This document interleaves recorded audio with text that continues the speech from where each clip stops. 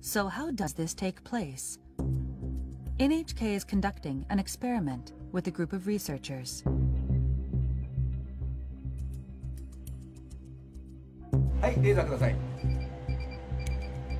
The team will track particles in the air using laser beams and a high-sensitivity camera. This technology allows us to detect droplets as small as 0.1 micrometers wide. The experiment starts. First, sneezing.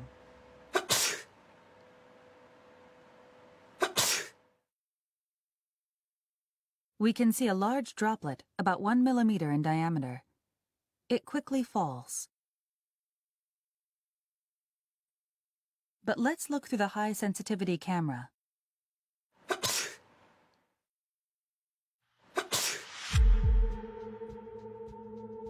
We can see small particles that seem to glitter floating through the air. These particles are all smaller than 10 micrometers, or 1/100th of a millimeter in diameter. Let's take a look from a different angle. They're small and light. You can see them drifting through the air. These are microdroplets.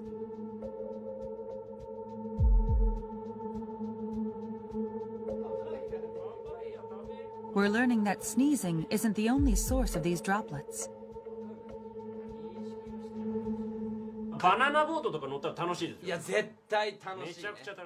We ran the same experiment on a close-range conversation.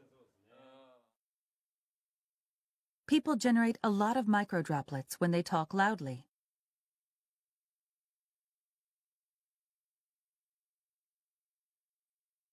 The droplets between these two stay where they are. They don't drift away.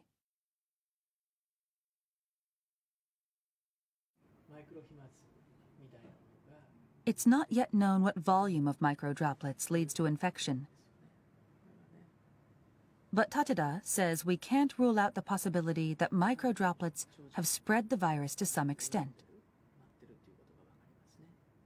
そのマイクロ飛沫、小さな粒子の中にもたくさんのですね、生きたウイルスがいて、大きな声での会話、あるいは激しい息遣い、そういった中でですね、このマイクロ飛沫ができて、それが近くの人、その人が吸い込むことによって感染が広がる、そういったリスクが見えてきたものと思います。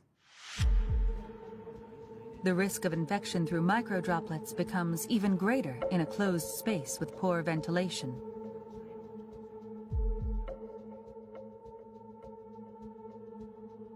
This lab is simulating the movement of microdroplets in an airtight room.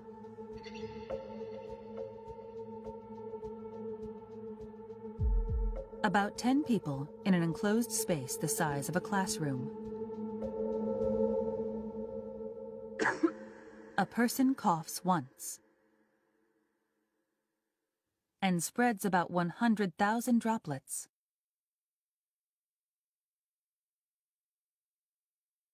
Large droplets are shown in blue and green. Most of these fall to the ground within 1 minute. But the microdroplets, shown in red, continue to drift.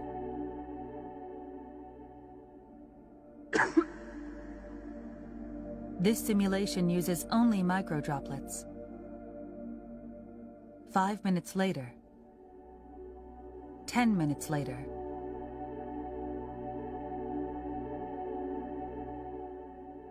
20 minutes later, the microdroplets are still floating in place. 空気がよどんでいると、つまり空気の流れがないということで、マイクロ飛沫そのものは、落ちたり、違う場所に動くことができませんので、長時間その場所にとどまるっていうことになります。But there is a way to prevent this stagnation of microdroplets. Opening windows and increasing air circulation is believed to be effective.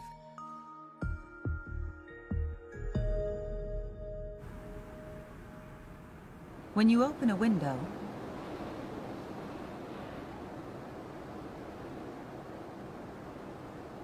Micro droplets are quickly swept away.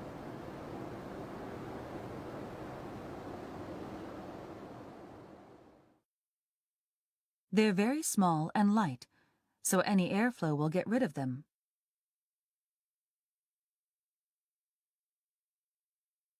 できればですね、2箇所開けて風の流れを作ってあげるということが大事。